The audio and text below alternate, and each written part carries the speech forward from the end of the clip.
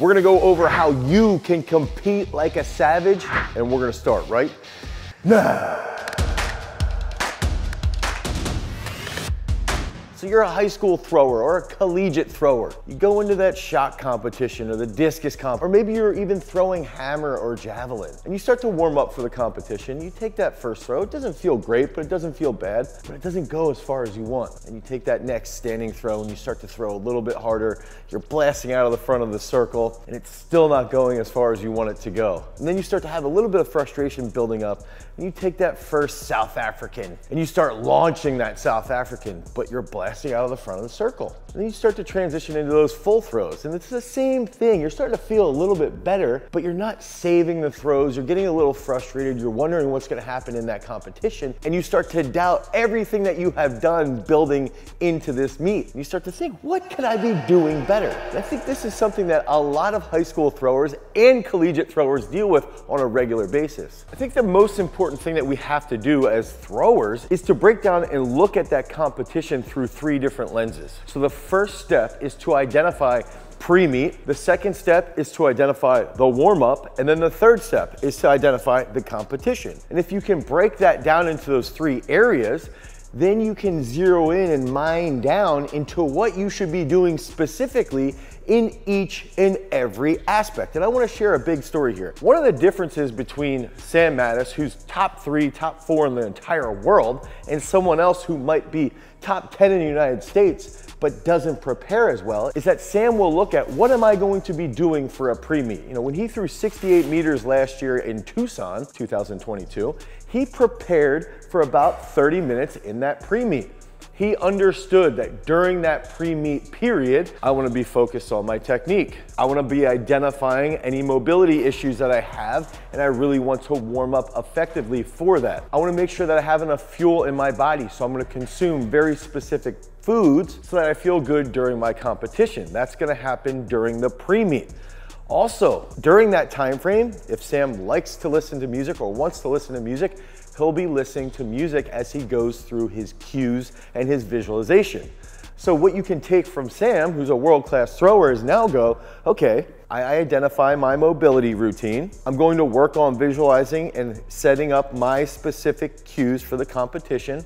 I'm gonna listen to music if I wanna listen to music and minimize my distractions. Now, compared to someone who's a top 10 US thrower, that top 10 US thrower goes to the track, and for the 30 minutes leading into the warm-up, they're clowning around, they're goofing off, they're not focusing on their visualization, they're not establishing any sense of mobility routines, and they're not even sure what they should be focusing on when they're warming up.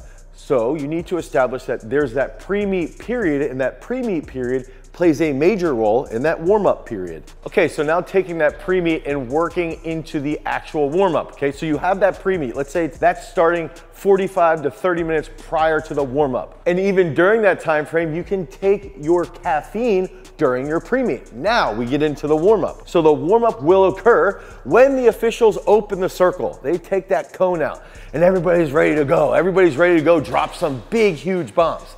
This is where we need to establish during the pre-meet. We did the mobility work, we did visualization, we took that caffeine, we listened to music, maybe we did a general warm-up. Now we get into the main warm-up period and we identify how many standing throws am I going to take? 1 to 2. We don't compete with a standing throw, we compete with a full throw. Take 1 to 2 standing throws. Next step, am I taking any variations like a half turn or a South African? I would recommend just take 1 to 2 standing throws, do drills on the side to warm up specifically for the movement, and then go right into full throws. And you can take 2 to 3 non-reverses and then 1 full throw if you have time. Or you can take 2 standing throws, you could take 1 to 2 non-reverses and 1 to 2 full throws. And this is almost exactly what Sam did when he hit that 68-meter throw in Tucson. He went into the circle, didn't even take any standing throws, but went right into 2 to 3 non-reverse throws and then 2 to 3 full throws. Okay, so identifying during the warm-up period, what are the cues I'm going to be focusing on? 1 to 2 cues.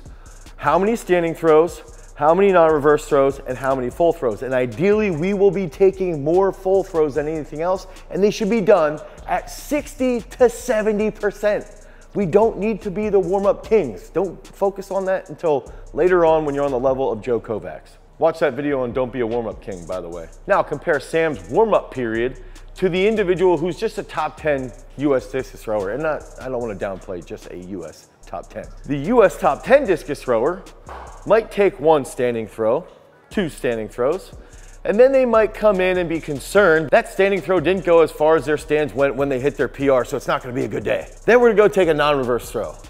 Then we're going to go take a full throw. Then we're going to go back and take another non-reverse throw. And then we're going to go back and take a full throw.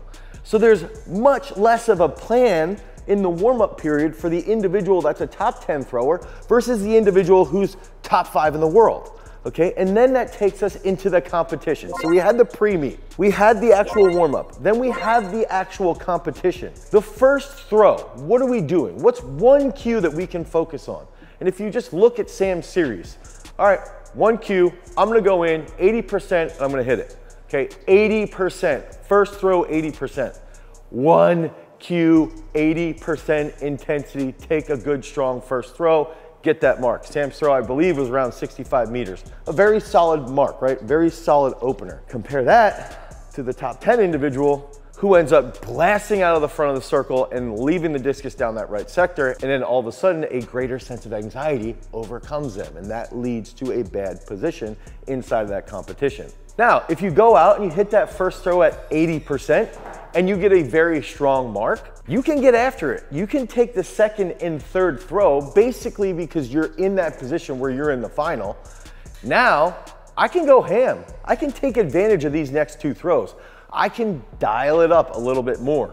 Okay, I can sit there and try to smash one. And Sam did that in that specific competition, 67 plus meters. So you start to see, all right, if I take advantage of my pre-meet effectively, and I start to take advantage of my warm-ups and I plan them out effectively and I follow that plan to a T and I actually have a plan, and then I go into the actual competition, if I focus on that first throw really well, that sets me up to have more throws at a greater intensity. Now, if we're the individual who maybe misses that first throw, you start to bring in some doubt, and then that second throw, you have to dial it down. You have to take that around 75 to 80%. Okay, now if you get that second mark, and you're the individual who missed that first throw, the second throw now is your 80%, 75 to 80%, and then we go into the third throw, and ideally we can back that up with a little bit stronger of a mark so that we can make the final.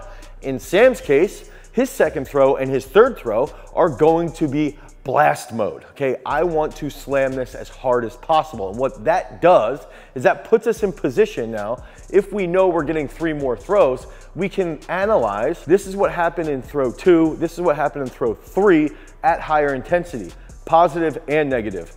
Now, that fourth throw, if we've had good throws in round 2, good throws in round 3, we keep building, we just keep it rolling. If we haven't had the best of throws in round 2 or round 3 at higher intensity, we bring in one technical cue. We bring in a familiar technical cue. We don't make up a cue that we haven't been focusing on in training. We bring in a familiar technical cue. We still try to keep that speed at a higher intensity, so now on round 4, we have that one cue, higher intensity, and we see what happens. The individual who doesn't have a plan or who has a sporadic plan, typically in round 4, round 5, will come in with a cue that they are not familiar with. They'll sort of make something up. They'll pull a cue out of the air that they used 6 or 7 months ago to see what will happen. And then in most cases, this individual might have a decent throw in round 4 or 5, and then round 6, they go in, they try to slam a huge throw, and they blast out of the front of the circle, and they don't get a good mark. In Sam's case, especially in Tucson, round 4, round 5, huge bombs come. Round 6, dial it up as hard as possible and just try to crank one. Typically, by that point, you might be a little bit more fatigued, but you've taken advantage of all those specific throws beforehand. So in reality, if we go backwards, in the pre-meet period, that's 45 minutes leading into the warm-up. Identify your mobility. Identify your visualization period. When will you be sitting there thinking about your throws, and what 1 or 2 cues will you be focusing on? And bring that all together and start to think about that routine and when you're even going to be taking your caffeine and what music you might be listening to.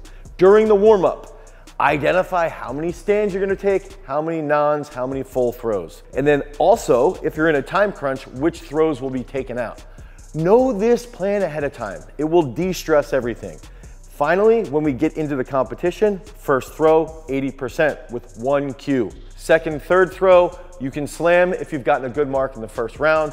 Fourth, fifth throw, you can revisit what has happened. If you need to adapt with another cue at a higher intensity, by all means do that. Round 6, if you're in a good position, just try and murder the throw at absolute high speed with really, really tight positions, and hopefully that results in a huge PR. But the ultimate lesson here is that you have to plan everything out ahead of time so that you can de-stress, you can manage your anxiety, and you can turn all that adrenaline into a huge bomb. So implement these plans today so that you can drop those huge bombs. If you need help with your training, head over to throwsuniversity.com. You can pick up a technical analysis or a training program so that you can drop some bombs. Until next time, guys, peace.